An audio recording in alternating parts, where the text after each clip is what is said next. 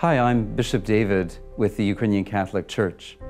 We're in September, which means that summer has passed, and we're starting a new school year, a new liturgical year, and a new parish year.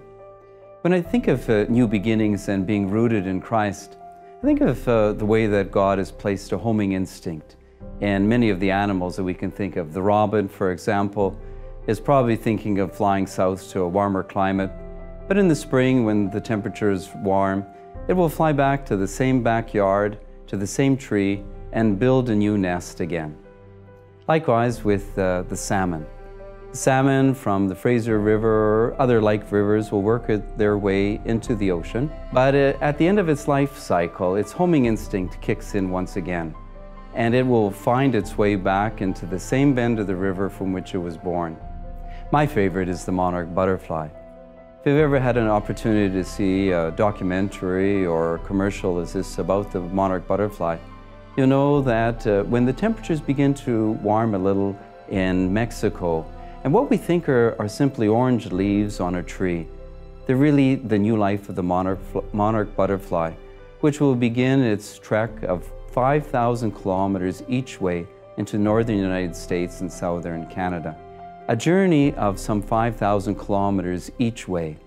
It's not like the monarch butterfly has a built-in GPS, but it'll take 5 generations later to complete that journey. Absolutely amazing.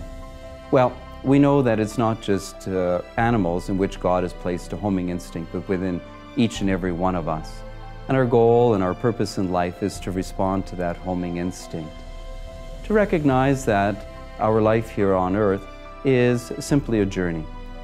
We're pilgrims here on earth, and we cannot rest as this until we're one with God in our permanent home in heaven.